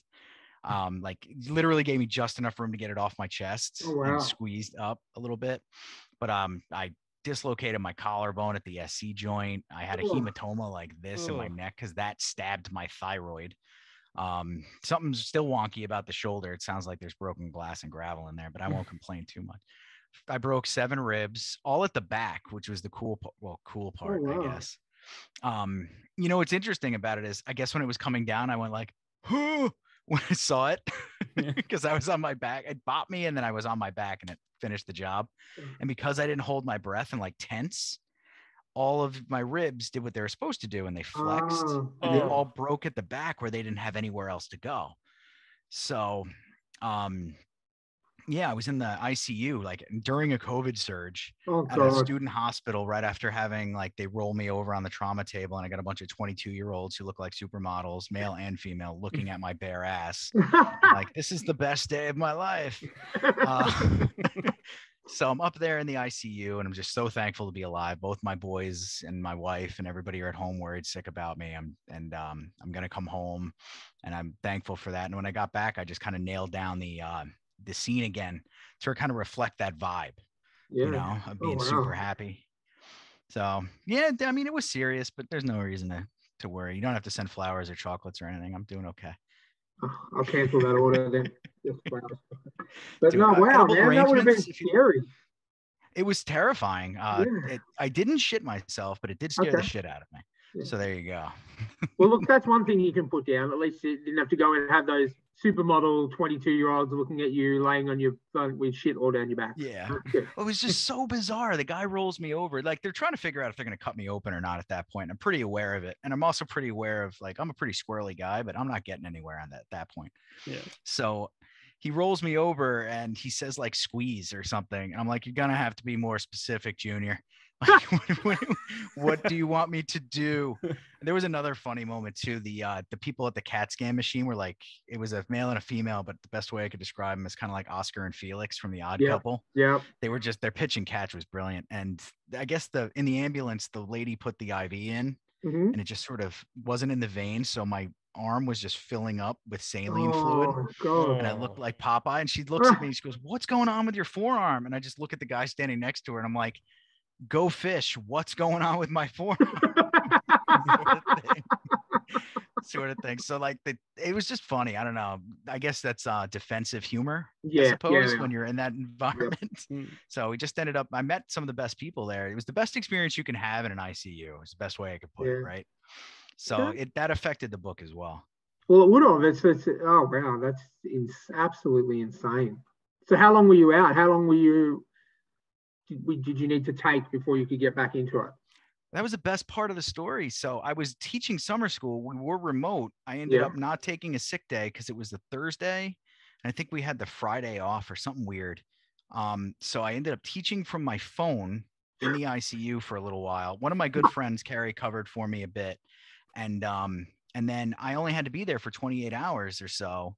because the hematoma stopped bleeding, and that was what they were worried about, was my airway being obstructed. So they were like, we're just gonna get this guy addicted to opioids and get him out of here. And because they didn't want me there, with COVID, right?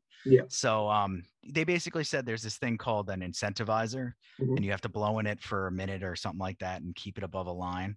And I got really good at that. I just basically stayed up all night hitting that thing. And the chief surgeon came, and he's like, so there's not many people who can do this sort of thing. The type of person that can is the one that's used to inhaling or exhaling very slowly and deliberately. And I was like, I know what you're getting at, Doc. And you're going to find all that out in the blood test, I'm sure, but I'm clean, buddy. Oh wow. So I was out quick. My wife ended up, she's a nurse, thank God. She ended up caring for me here. The boys, no mercy. Daniel was all over me all the time. It was brutal. Daddy's home. Daddy can't teach, I'm just gonna be time to break a few more ribs. Exactly.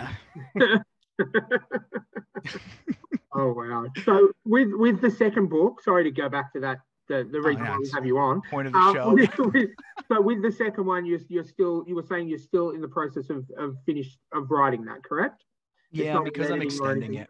Yeah. I think Jamie, correct me if I'm wrong on this. Duology. I don't think many series have just 2 books, right? No, I think they're either a trilogy or they go on for about 140 years. Like and I don't want to do that. That's like the indie romance thing, not to knock them. It's making great money for a lot of people, but it's like, I'm just not into expanding it if it doesn't need to be. And a lot of the nuts and bolts I'm finding we're going to be in the third book have crept into the second at the 65 to 70,000 word mark. So I thought, why not just pump this thing up to be 110, 120 and wrap up the story. And then I can get to that anthology of kind of what was going on. Because if the demons are all running around in New York State for a few weeks, like, don't we want to kind of see what was happening at the 7-Eleven and at grandma's house and things like that? I kind of want to explore that a little bit. So that'll be the third book. There's nothing to say that you can't go back to it. You know what I mean? Like, if it takes off and you feel like there's another story, another part of David's story, there's nothing to say that in 5 or 6 years or down the track that you can't just jump back on and keep telling that story.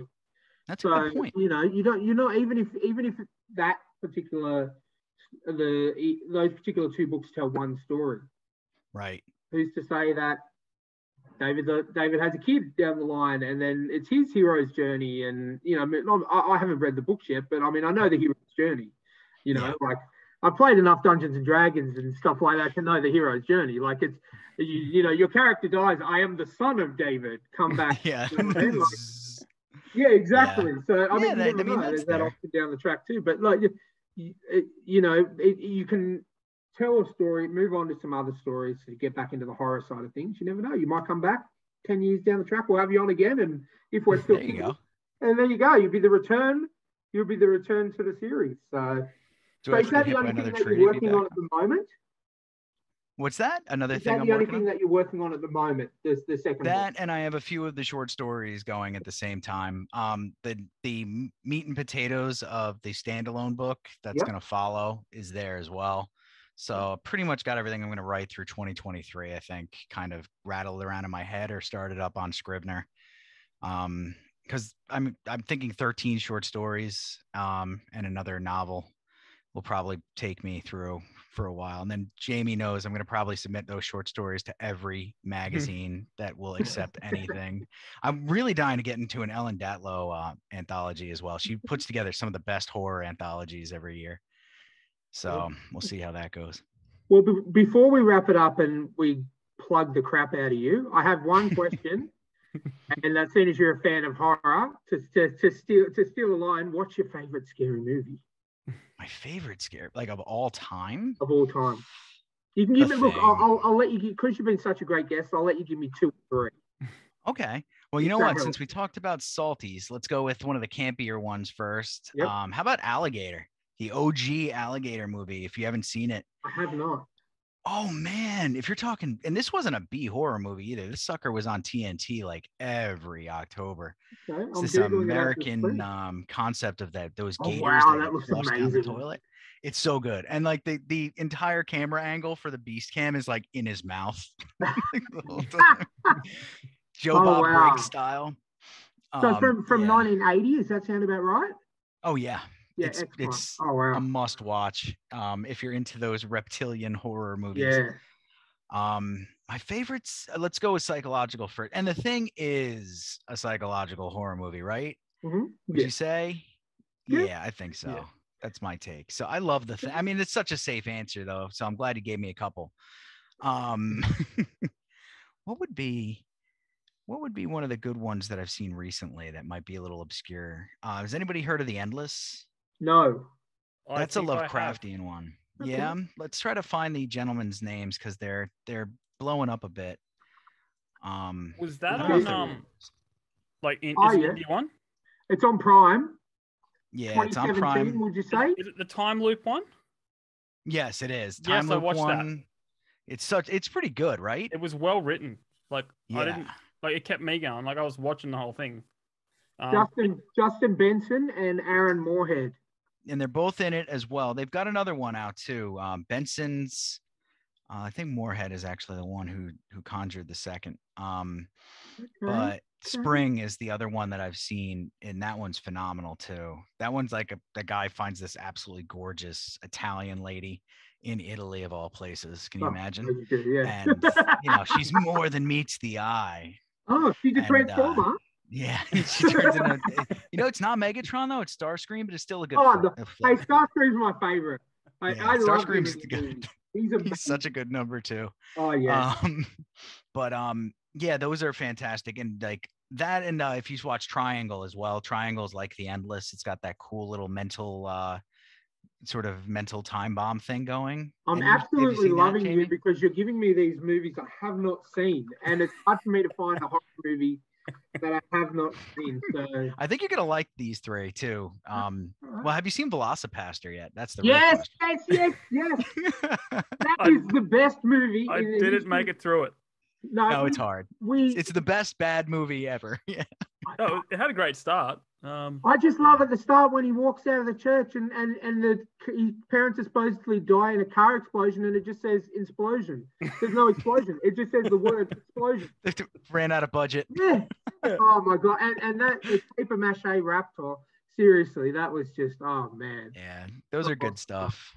But yeah, I mean, you can't go wrong with Carpenter. It's so hard for me because I'm such a geek for horror. I mean, I'm wrapped up in Stranger Things right now too, and everything they're doing is like an Easter egg for King. Yeah. Well, can I just say one thing before you go on? I've only just discovered Stranger Things. I'm only at season 1, so Jamie and you are like probably up to date, but no spoilers, please, because I'm really loving it. I've got one more episode, but I got a feeling my wife's passed out, so I'll have to save that for tomorrow. I won't say much. My students just started a D&D club too, and one of them has a lot of thoughts about this season. But there's the only thing I'll say that's not going to be too spoilery for you is the 4th episode of season 4 does such a great job of just expressing what trauma is like, I think. Yeah. Right. Okay. Yeah. Okay. Like it's art, and you don't expect to see art when you're putting on season 4 of Stranger Things, and it's brilliant. No. Well, I'm loving it. I was saying to Jamie before you came on, I've watched the first episode 4 times over the last since it came out. And the only reason I couldn't get behind it is because I really don't like Winona Ryder.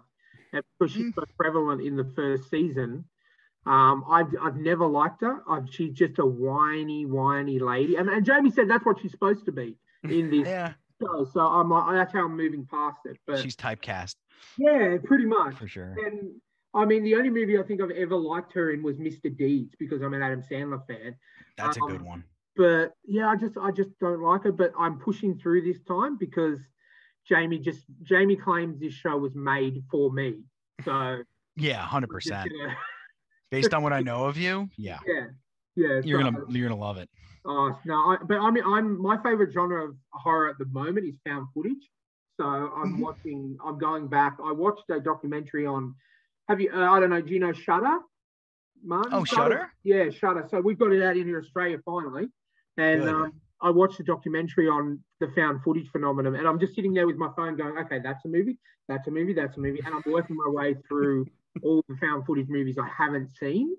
They have some good ones. I grew up on Blair Witch. Obviously, Blair Witch, that's the one that I'd known, and then I've been discovering all these ones on Prime and on Shudder, and then I watched this movie, and I'm like, okay, all right. Well, I think I've got a list of about another 6 to watch.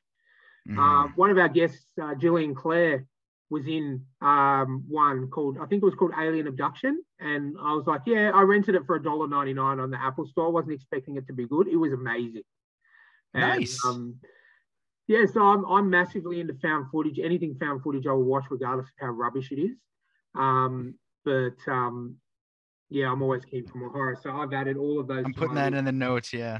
I mean, I shouldn't be hard to remember Alien Abduction. Yeah. I'm in that state of exhaustion. Because that's where I rented it for $1.99. Yeah. But yeah, it was actually really good. I have this rule with every good horror movie only goes for an hour, cannot go longer than an hour and a half. That's how I judge. I look back at all the movies that I've watched. Hour 23. Look, I'll extend it to an hour 40 max, but they all generally go for about an hour and a half. And that's how I will go, okay, this is going to be a good horror movie. I saw Wolf Creek. That's found footage, right? Yeah. And that's in the Outback. It's not found footage. It's kind of based off 2 real life serial killers that we have out here in Australia. That's another thing we tend to import. We tend to export a lot. We do get a lot of serial killers out here. But yeah, that was to tell you a little bit of a funny thing about Wolf Creek. And Jamie will be with the guy that plays the murderer, the serial killer in Wolf Creek, is well known in Australia for being on a gardening show. John Jarrett, his name is. He was on Better Homes and Gardens for about 20 years. Even better than that, he was on Play School. Oh, he's on Play School, which is a kids show. A children's entertainment show. Is he like an extra with the Wiggles now too? I don't come out. Since Wolf Creek, he hasn't got much work, but Wolf Creek. My housemate, because we're still best friends, she wants to go to Wolf Creek in the Northern Territory, and I appreciated the film and the stories and stuff, but I'm not going to be going to Wolf Creek. No. Why do you want to tickle the bear? Yeah. But yeah, those were good. I think the best contemporary. God, it's been 10 years probably. But Sinister with Ethan Hawke. Yes. One was that was a surprise how good that was. Yeah. We slept with the lights on that night. Oh, wow. Yeah. I mean, that one got me. I discovered that recently. I was trolling through because I'm one of those people. I have all the streaming services, so I was trolling through, and I'm like, okay, Sinister, Ethan Hawke looks pretty good. Yeah, that creeped the shit out. Yeah, that was messed up, and they had that whole demon aspect in that too that you didn't really see coming. That was cool. Yeah, I think I get the feeling we could sit here and talk about horror movies for probably another. We'll save it for the second episode. Yeah, exactly. Well, why don't you, before we let you go, Martin, and obviously we definitely will be having you back because we barely scratched the surface on everything we need, and I think we've almost gone for 2 hours. Yeah. So I think you actually win. You're the longest running interview we've had. Is that right, Jamie? Yep. Excellent. You're in the no shortage of words. Best Elon Musk story. Best longest running interview. Absolutely love it. But why don't you just plug everything? Where can the listeners buy your book, learn more about you, social media, everything? You can call me at just kidding. But you can go to Reed Kearns, ReadKearns.com, and you can find the links for Amazon there. I'm going to update it soon because the ebook's going to be available wide as soon as I'm done with my Kindle Select time frame. So you're going to be able to get it everywhere through Draft to Digital puts it literally everywhere. Paperback's already available pretty much. Barnes and Noble, brick and mortar stores are coming. I just got a very positive Kirkus review, which is something of a big deal for me. Helps you get into libraries and brick and mortar. It legitimizes you. And so they know that they're not wasting their money entirely, I suppose. That and your cover and your blurb pretty much are the holy trinity that you need to get into the stores. And I've got pretty good now. So I'm going to be there too. But if you really want to grab it quick, grab it on Amazon. Jeff Bezos is losing a lot of money out there. You gotta help him fuel his jets and whatnot, feed his robots, whatever it is he needs. But if I am focused heavily on getting it into some of these indie bookstores, brick and mortar bookstores, these people that really love the craft and need that attention. So if you're going out to buy a book and you want to take a walk, get your steps in, head to your local bookstore, grab a copy of my book there, or ask for it. That would be even better. And they'll be like, oh, we're shits. We don't have it. We have to order 1,000 copies. And then that'll be great. But yeah, that's where you'll find it. I'm going to be working on this series for, like we said, probably another year or so, with including the short stories. And then we're going to jump into a different type of story afterward, I believe. Excellent. All right. Excellent. So guys, make sure you go out and buy multiple copies of this book. Check out Martin's website for Terminal Link. It's free to download. You can read it. If you're in Australia, if you're a Kindle Unlimited subscriber, you can get the book as part of your Kindle Unlimited subscription. Very easy to get. It took me, I think, about 30 seconds. So all the links are on his website. So make sure you check that out. It's also available on Audible, narrated by the extremely talented Nathaniel Priestley. Excellent. If you have some coins laying around, use them. Yeah, excellent.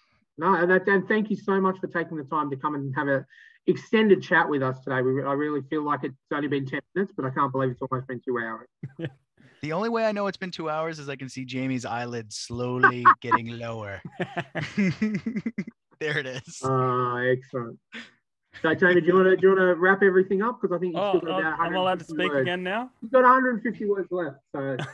Yeah, between me and Ryan, I feel bad. No, it's what happens. I'm like the mediator. Thanks for coming on, guys. You know the deal. Like, subscribe, share. Leave us a review, because the only one we've got on there is someone from Bangladesh for some reason. I didn't even know about that one. So, yeah. Which platform, though, is the only one that's from Bangladesh? Because I went on iTunes. I listened on Spotify. Okay, so iTunes is the only one I think you can leave a review. Yeah. I think Spotify, you just listen, right? Okay.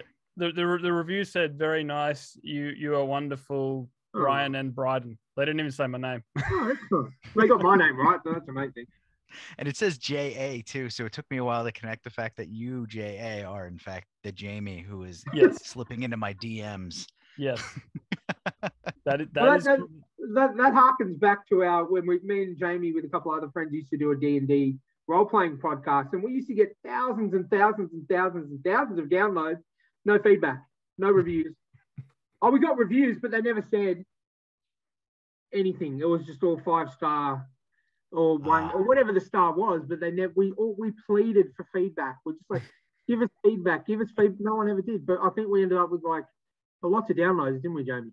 I think we had like 10,000 downloads in a year or two. Yeah, and no one ever said anything about it. So that sucks. Yeah, and our Facebook page is still getting likes. Oh, is it? Oh, there you go. We're not even marry them together, connect them. We're not even active anymore. Like, exactly. Do you know what you're liking? It's good stuff. Anyway, everyone say goodbye, and I'm gonna press stop. All right. Thanks for listening for an exceptionally long period of time. Take care, you two. This was awesome. Yeah, see you next time, guys.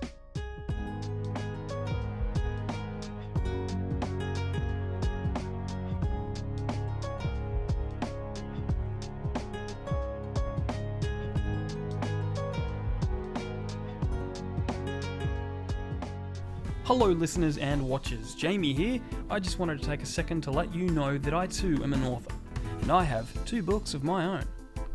1, Letters from the Emu War. Based on a real-life event, it tells the story of the time when the Australian Army declared war on 20,000 flightless birds and lost. This book is written from the perspective of those who won. And 2, Bucks Night. First in a trilogy of novellas, it's about a medieval-themed Bucks party that is interrupted by the zombie apocalypse. You can find them both on Amazon by following the links in the show notes.